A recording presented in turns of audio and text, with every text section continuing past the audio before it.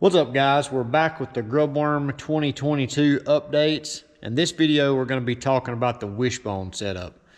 Now, we're going to be using the Hammer Concepts and Designs Wishbone kit that he just came out with. It is a really beefy wishbone setup. It uses an 1 3/8 70-75 slider. It's got Delrin bushings where you don't have to use grease, and I'll go over all them details in a minute.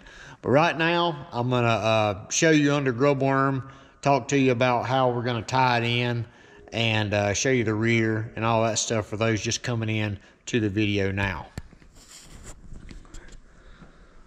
So whenever we did the setup, the 25.5 chassis back, I guess it's been a couple years ago, maybe 3 years ago, close to it, we did a big bar across the frame rails here to tie the C-pillars into, right behind where the trunk kind of goes up. And I think the C-pillars actually tie to a bar in the trunk, and then you've got other bars that go down from that connection, that mid connection, down to this bar. Either way, it's tied in to the cage itself, tied into the frame rail here, plated, and then it's tied back to the parachute mount here, which is also still bolted to the end of the frame here. So it's a big, strong square. Well, this is convenient for us, excuse me, because we're going to tie the wishbone right into this bar, and it's going to work out perfectly. You notice we've got the sheet metal off right now. Now the sheet metal, we've got it laid over here. That was on the rear of the car. Kind of the aerodynamics that Jared over at the anal barn, they call it, done on this thing. All that's going to stay underneath here. We've just got the rivets taken out now so we can kind of mock everything up. But the only part that's not going to go back in is obviously the top part that goes up to here. And that's just because the wishbone's going to have to float. Now, a lot of you remember from the previous videos, some wires got crossed whenever this rear end was ordered, and the anti-roll bar wouldn't fit. We did offset billet brackets, had those machined, so that would still work out. And then, for some reason, the panhard bar bracket still got put on this rear, which obviously we're doing away with this.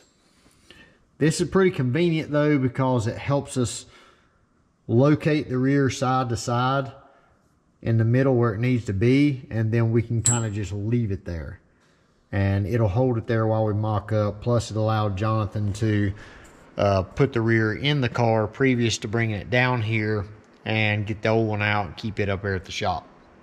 But the reason you switch to wishbone when you get really fast,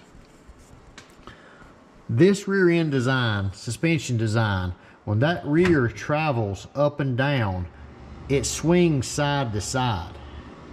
When you get extended as far as it is right now, any of you guys ever jack up your F-bodies and maybe switch the rear wheels or something, and then your tire is into your bump stop whenever you jack the car up, and then when you let the car down, everything's straight again?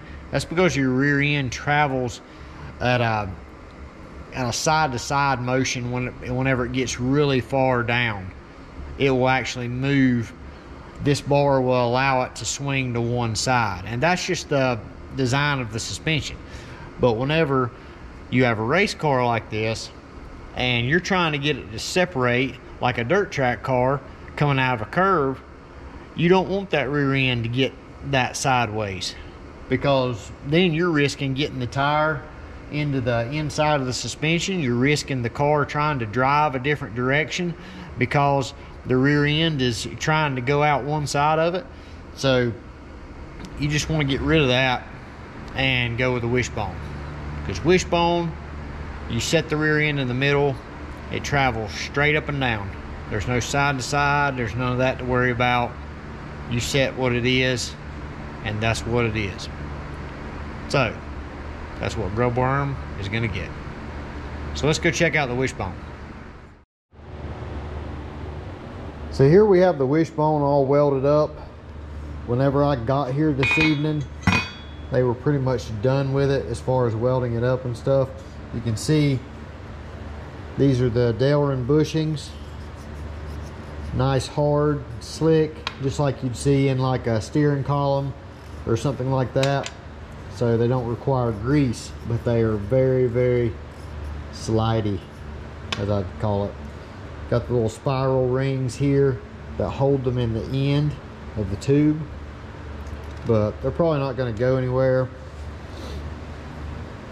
As you can see, we've welded this up. This is actual tubing that Hammer Concepts provides. This is moly tubing,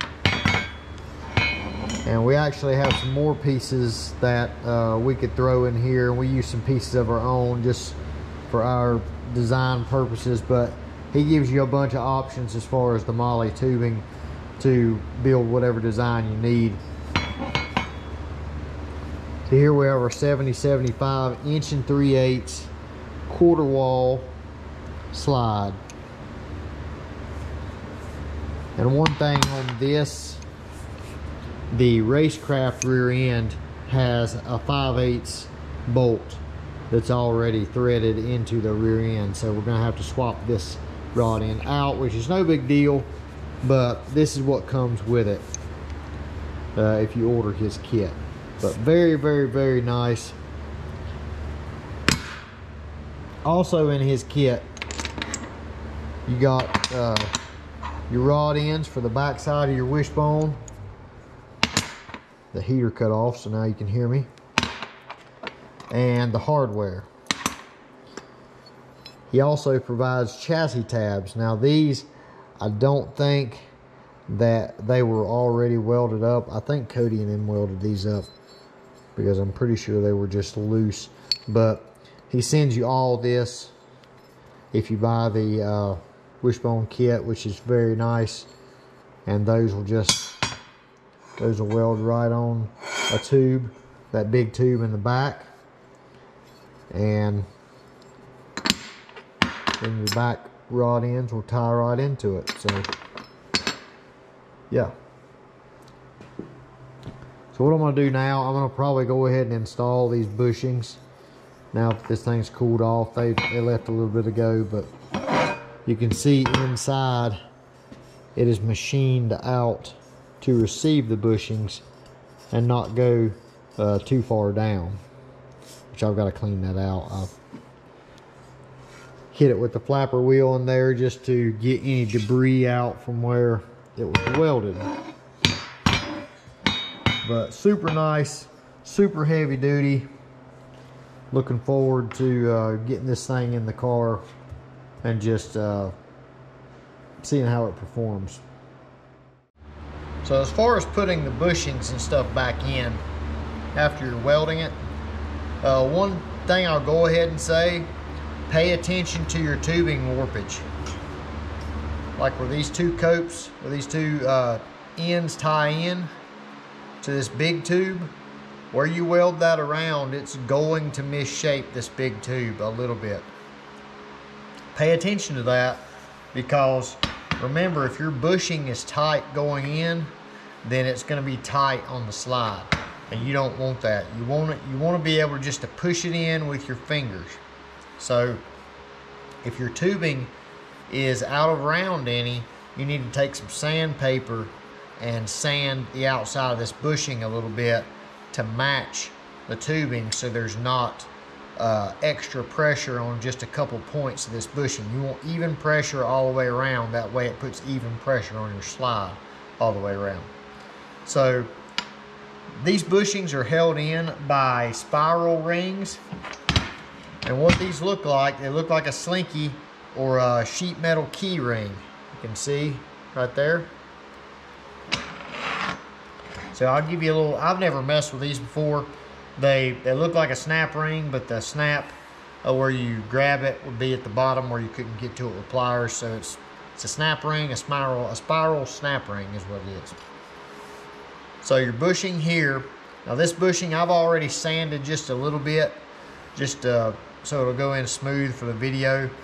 But when you put it in, you should get it lined up there, and as pushing it in should take no more effort than just your fingers like that. You shouldn't have to hammer it. You shouldn't have to put grease or Vaseline or whatever else on it. You shouldn't have to do any of that. It should just drop right in. So once it's in, push it all the way down to where it stops, where it's machined out. Then you got your spiral ring. So what you want to do with that is start on the bottom side where it ends. You want to put one of those ends in the groove. So once it's in the groove, take your other finger and kind of hold it there. See how I'm doing that, if you can see it? Hold it in the groove, then twist it where it makes the loop smaller. This will allow it to drop down in the groove all the way around, or almost all the way around till it gets to your finger. Then you'll have to get your finger out of the way and keep working it around until you eventually have the whole ring inside the groove, and then you'll hear it snap like that. And there you have it. It is in the groove, holding the bushing in where it can't come out. So now that we got our bushings front and rear of the wishbone installed, we're going to drop the slide in there and make sure it does what it's supposed to. I'd say we're good to go. So again, I'll show you on the table here. Really effortlessly slides in and out, actually a lot more freely than one that you would see with grease in it. Now the grease serves a good purpose, because if you have any slop in this, the grease can tighten that up a little bit. Well, there is zero slop in this side to side. You can see that. Like, there is none. So your typical wishbone is going to have just a little bit of play right there, which is fine, but if you can get that out, it's better. And this has zero side-to-side play in it, which is a big improvement over a normal greasable style wishbone. Plus, you don't have to mess with carrying a grease gun to the track and messing with something nasty on your car like that. So definitely check this out, this wishbone kit from Hammer Concepts and Designs. We'll come in here tomorrow and get the chassis tabs on the car, get everything mocked up, and we'll show you what the finished product looks like with everything. And of course, we'll have to get another rod in, but I mean, you'll get the idea with the mock-up, how it's going to look and everything, and we'll finish out this video. So we'll see you then. So here we are the next day, and we've got the wishbone installed, so let's check it out. Have to bear with the light here, because I'm trying to get it where you can see.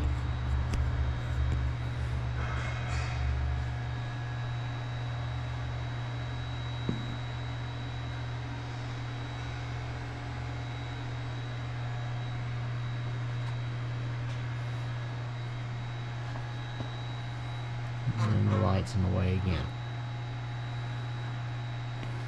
So you see our chassis tabs here.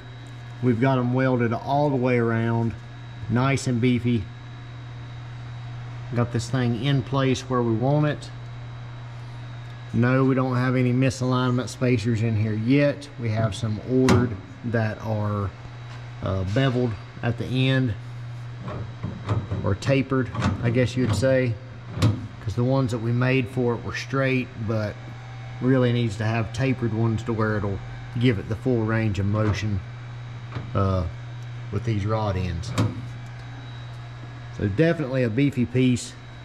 I highly recommend, if you're looking for a wishbone setup, you check out Hammer Concepts and Designs LLC. I will put the link, get out of this light, it's annoying.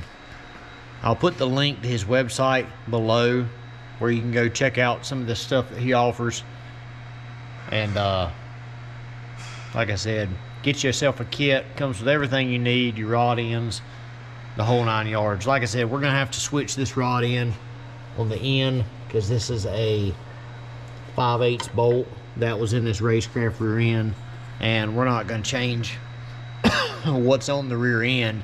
It's easier just to change the rod end to adapt to the bolt size, so that's what we're gonna do.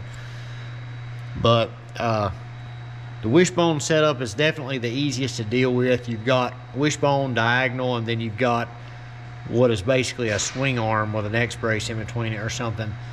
And the wishbone, that's what most people go to, but it also has the most slop, or that's what everybody thinks until you use this wishbone here, because there is no slop side to side at all in this thing. Even with something that's got where you can pump grease in it, it still doesn't tighten up as tight as this does and move as freely as this does. So I think this was definitely the best choice to go with on this car, and I'm excited to see what kind of improvements, or how the car feels a lot better with the wishbone versus the panhard bar, making the rear end swing side to side as it separates so much going down the track. So hopefully this will help Jonathan go even faster, which is the goal. One more thing on the tabs, they are going slightly downhill, and this is because if you'll look, the wishbone is going downhill whenever it's separated like this.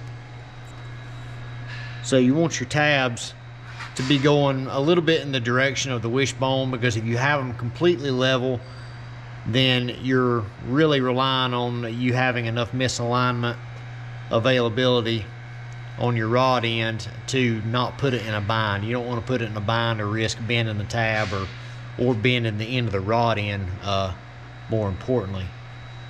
So just think about all that when you're doing the wishbone, and just plan it out good. And other than that, it's pretty simple, but really happy with the way it turned out. I can quit hitting my head.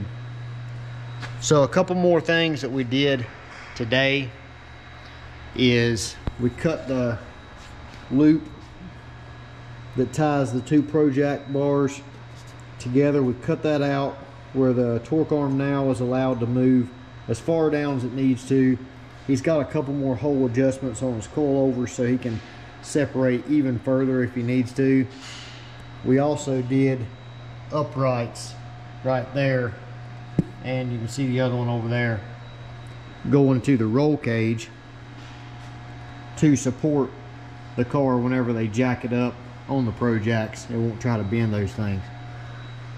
So tomorrow we're going to come in, we're going to cut all these useless brackets off. We're going to cut this huge bracket off where the panhard bar used to go. We're going to cut these bumps out of the wheel well for a little bit more tire clearance.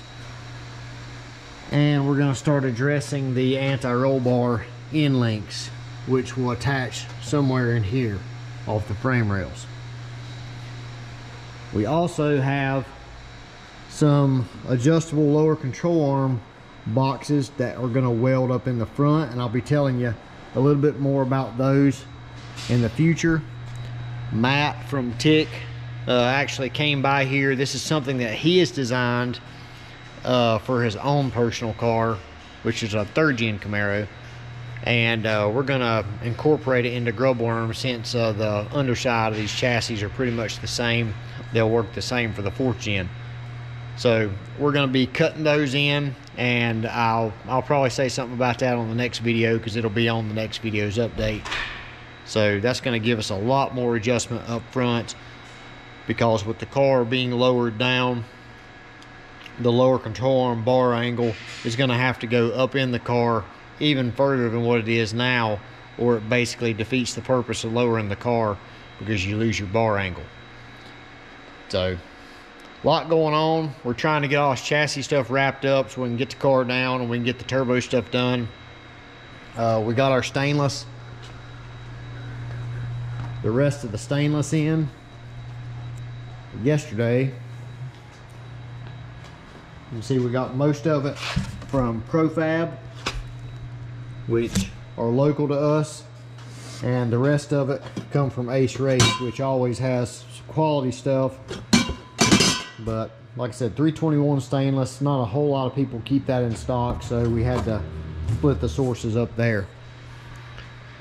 So that's your update, and this is your video on the Wishbone install. I hope you'll go check out Hammer Concepts and Designs and let them guys know that you've seen it on Rock Solid Motorsports YouTube channel. So see you guys next time.